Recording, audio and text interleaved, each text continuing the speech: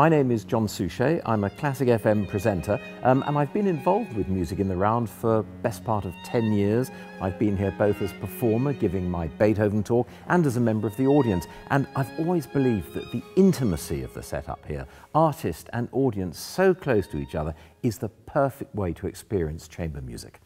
I have heard Peter Cropper and the Lindsays perform Beethoven in the Round, here in Sheffield, and to hear Beethoven like that, to see them looking at each other, to see the interconnection between four players, just four single voices, and yet four voices united, speaking the same language, the language of Beethoven, absolutely unforgettable. Beethoven, when he was criticized for one of his pieces of music, he said, "This music is not for you, this music is for future generations." Well, he was a bit of an angry man when he said that, but the message is true. Music will be here forever. For as long as human beings exist, they will have the music that was produced by great geniuses to enjoy forever. And who knows what the world would look like in 5 centuries from now. But I bet you one thing, I bet you Music in the Round will still be going in Sheffield.